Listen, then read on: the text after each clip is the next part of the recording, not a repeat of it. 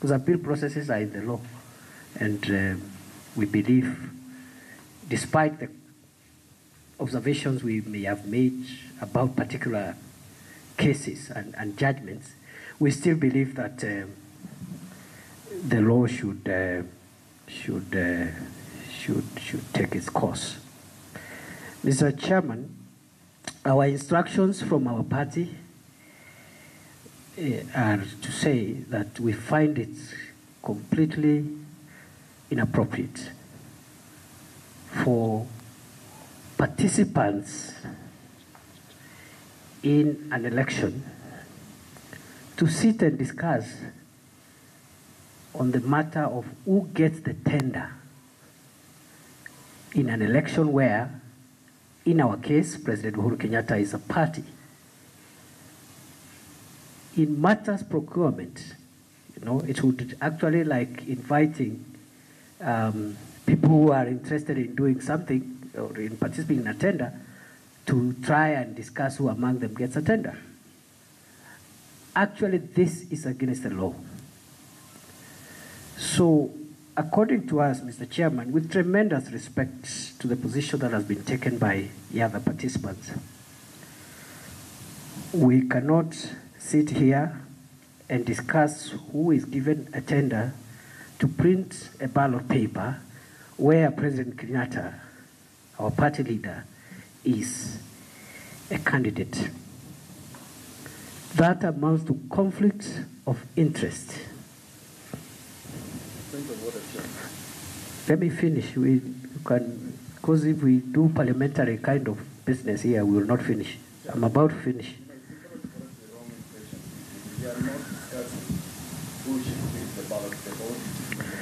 Let me finish, Mr. Ekuru. Co-chairman, protect me from the presidential candidate of the third way around. Let me say we are confining ourselves. It's a consultative forum, so let's... and those are our views. Yes. Yeah. Actually, we should not be, because our understanding of the judgment, it said that the award of the tender to print ballot paper for the presidency has been nullified. So what are we consulting about? We are consulting about that. Our view, respectively, is that it amounts to conflict of interest for parties who are in that election to get involved. Our own view is that that's a matter of the procuring entity and the general public. That is our view. Second, Mr. Chairman, is to say we do not have capacity as a party. Based again on our assumption that the whole issue is about the printing of the presidential ballot paper. We do not have any capacity. We have no interest to actually determine who gets the award or how it is given. That is not our job. Our job is to do politics. In fact, we are in protest, Mr. Chairman, because we've been recalled from the field, from looking for votes for our party, to discuss the tender. Our view is the court judgment, those parties who want to appeal, that's their democratic right, they can appeal. But in terms of who is awarded the tender to print the presidential ballot paper, we actually don't care. And it's surprising that the people who brought even this case are neither here in person, neither are they here by agents. Maybe they have come. But having said that, Mr. Chairman, as I finish, so that my colleagues can also add one sentence each, our own view is that this would amount to conflict of interest. This tender could as well, between the procuring entity and those who are interested, the tender can go to anybody. Even NASA can be given the printing tender to print as we are ready for election. The only condition we have is that we cannot entertain a discussion that may alter the election date, even for an hour. Otherwise, Mr. Chairman, that's our position. What we are engaging in could be prejudicial, actually, to this process. That's my reading of the Public Procurement and Public Disposal Act. That is my understanding of Chapter 6 on conflict of interest, in particular, Article 73 and 75 of the Constitution. Thank you. Chairman, just I think if you allow me, One, you have made it very clear in your opening remarks that the Commission is ready and committed that on the 8th of August, Kenyans will go to the polls. That's the main reason why we're here. Just to get that confirmation. To Mr. Chairman, our candidate is the head of state, so you'll not see him here. And we are not proxies. We are here and we sit on positions which are stipulated in the Constitution. So we are not proxies, and we not intend to be proxies. We represent our party leader, our candidate. We are leaders of Parliament and the Secretary General. So I think you need to go back on your earlier statement that at times you will. I mean, there are candidates who have a lot of time. Our candidate doesn't have time. He's the head of state. So as I think... please confine yourself to... Yeah, you know, because yes, he said we are proxies. We are not proxies. We are here legitimate. We are agents, and we are here legitimately. You know, proxy is not a very good term. Chair, I just want you to take you through two things. One,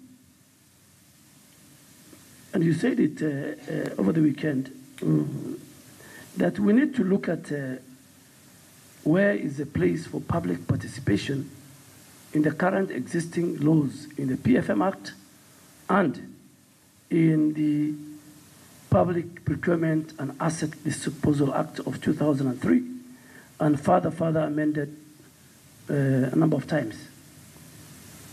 And thirdly and lastly, I think you are, the Commission in this situation is a referee. And within the reading of Article 249 of the Constitution, this Commission or any other commission cannot be directed by anybody or by any institution. That is the Constitution. So I don't think whether we can, by law, involve ourselves in the procurement process of ballot paper. From our position as a party and representing our candidate, Mr. Chairman, we have absolutely no interest on who prints ballot papers. We have no history of even ourselves printing ballot papers as a party and as individuals.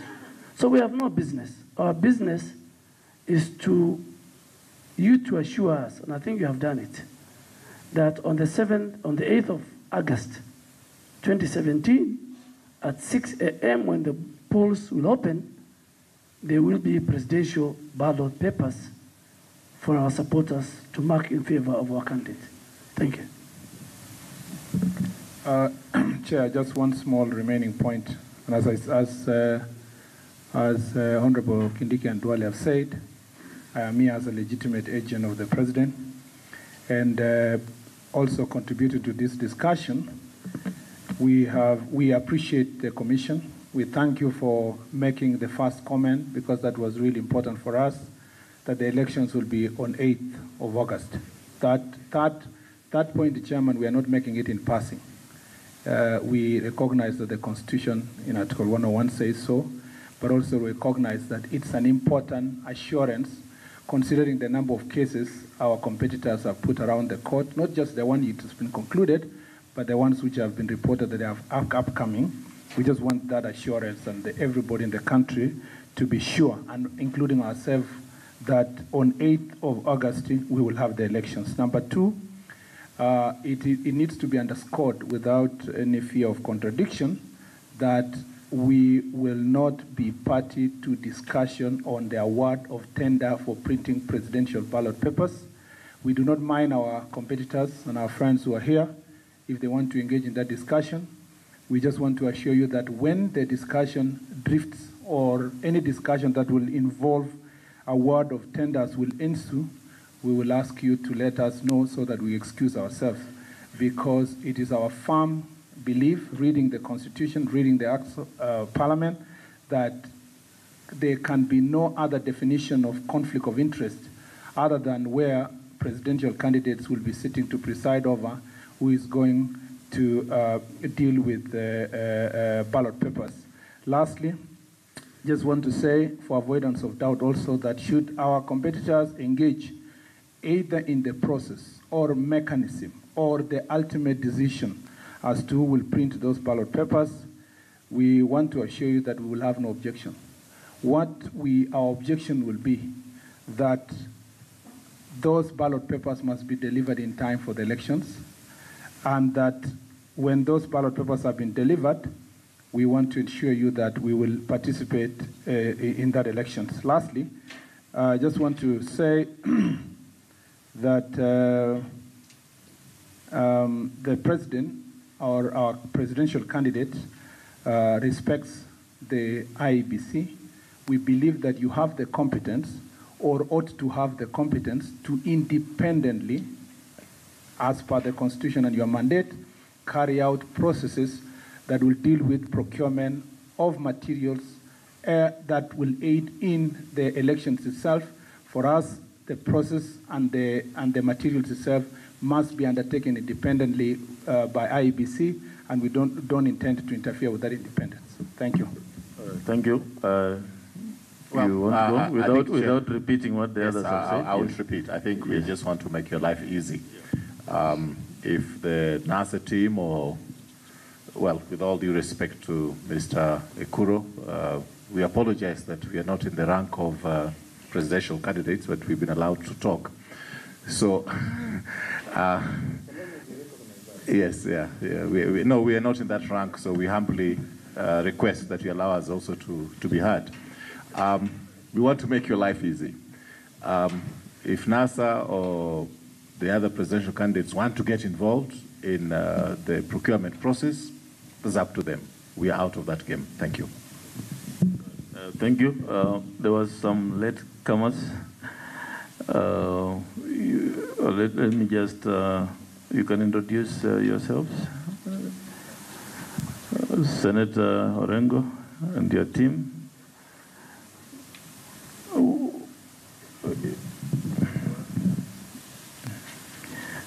My name is James Orengo. I am here as a representative and an agent of the NASA presidential candidate. I'll allow my colleagues with whom we have come to also introduce themselves. My name is Senator Mudama. I'm the co-chair of NASA Coalition, and I'm here to represent the presidential candidate of NASA Coalition in this discussion. My name is Honorable Junet Mohammed. I'm here to represent the NASA presidential candidate. I'm Willis Otieno, representing the NASA presidential candidate. All right, thank you. You may proceed in the remarks.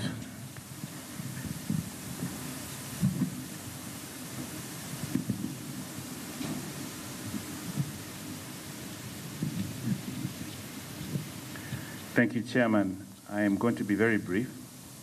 As I said, my name is Pete Ondeng, and I'm not a presidential candidate, but I will be one day. So I'm here representing Joe Nyaga. So I just want to say thank you, first of all, for convening this meeting.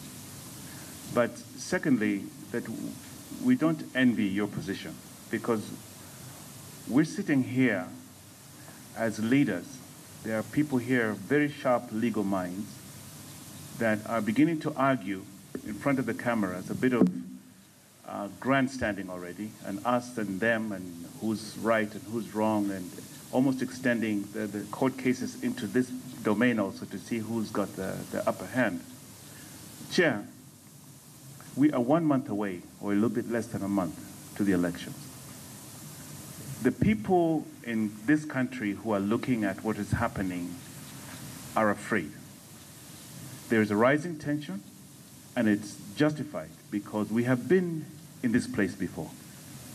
And people are looking at the tension that is rising and the fear of something going wrong in this country. And I have not done an opinion poll, but if you walk around and ask people, I think you'll probably get a very high percentage of people who will say, I think something bad is going to happen. Why? Because leaders at this time are talking at each other. People are not sitting down, appearing even to be working, co-creating a situation where we all win in this election. Mr. Chairman, I agree with Senator Murkomen that you are the referee here. And what is required, I believe, in this situation, and I speak for my candidate, is not a technical solution here, but a leadership solution. We need for the IEBC to give Kenyans the assurance. It's a Solomonic moment. I heard somebody using that term earlier. A moment where we need to realize that we have to do something that is not going to make us look back and say, I wish when we had that chance we did not do it. So let's climb over these technical arguments and allow IEBC, if you would even consider that this meeting is not going to lower the temperatures in the country, this is actually probably going to even raise them further, that we may need to consider what forum or what approach you might need to take to lower the temperatures. The issue in the country now is not about technical legal issues, it's about trust. We don't trust each other, we don't trust institutions, and people are looking at each other already beginning to say, you're the bad guys, and so on and so forth. So Chair, that submission is just to say, let's deal with the real issue here, which is trust, not whether you should go single sourcing or whether the Constitution should be amended to allow for a different date and so on. Thank you very much. You want to say a bit more? We want to go around to those who have not spoken first. The NASA team, you have something to say, or you need a background? This is purely a consultative meeting arising out of the judgment of the High Court on Friday last week.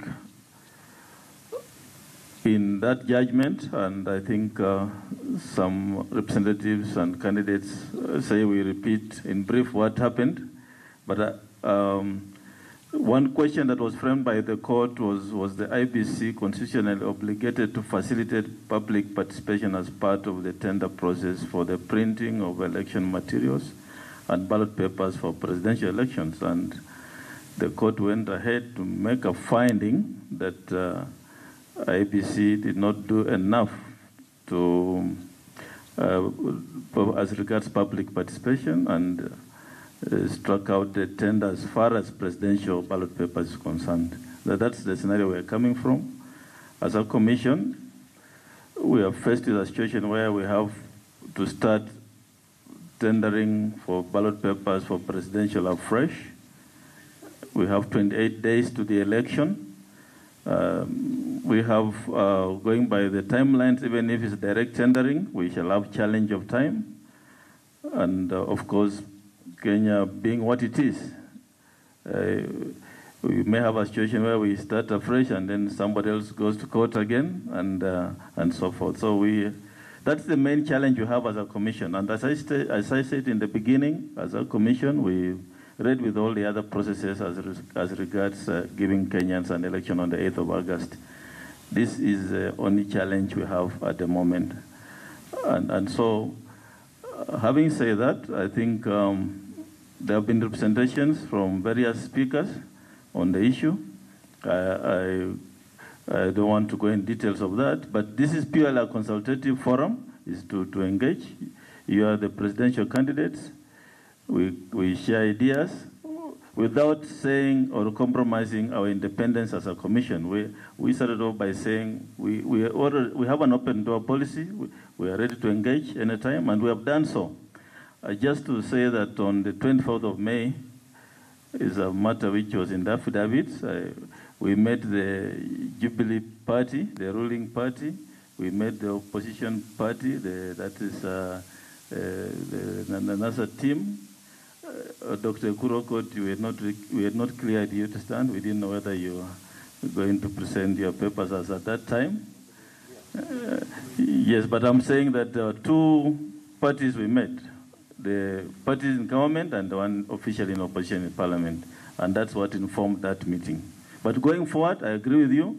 We invited you to the meeting in Intercon. You came. We have invited you here. You have come. And I look forward to having many more meetings and engagements before the general election. Just to point out that going forward, also I think this country is for all of us. We should never be too busy to attend meetings called by the Commission. And I just want to comment on Honorable Ndwale, and I see the NASA team here. Going forward, when you invite presidential candidates, please tell the candidates to attend the meetings. It's good for the country. It's good to cool down temperatures, as somebody said in this meeting. So having said that, I think I've put you, Senator Orengo, and the ones who came in a bit late. And if you are ready to say anything, you please proceed. If not, I will allow some other comments from the floor. And I think, Dr. Okot, you came up with some suggestion. I think it needs to be, maybe you'll have to summarize for the Senate and Orengo and the others team from NASA. Maybe they may want to hear that as well, yeah. Yes. And maybe before that, I stand to be corrected, yeah. Sorry. Okay, so, Dr. Okot, just hold it. We have others who have not spoken. We have the Chair, just presidential candidate. We have and others here. Respectively, Chair, I say Dr. Ekuru can summarize his position maybe later, because we are not summarizing what Jubilee